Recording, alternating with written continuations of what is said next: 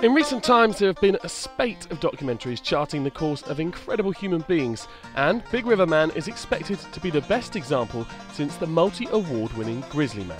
The plot of this real-life story certainly has legs. Martin Strel from Slovenia battles the rivers of the world to highlight pollution issues. In his 50s, and carrying some weight, he drinks heavily every day before battling what the world's greatest rivers have to offer him.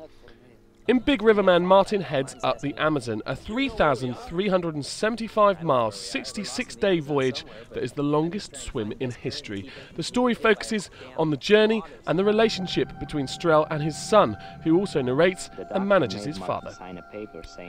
This relationship becomes strained, and the best part of this piece is the interaction between the characters, the strength of any good documentary. It has to be said, though, that a great story does not make a great film.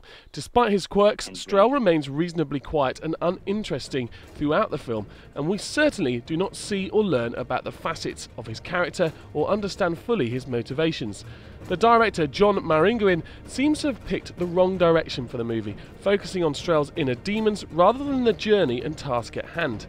At a point, Strel drops near to insanity, but with little character to empathise with, it's hard to attach yourself to this section of the film.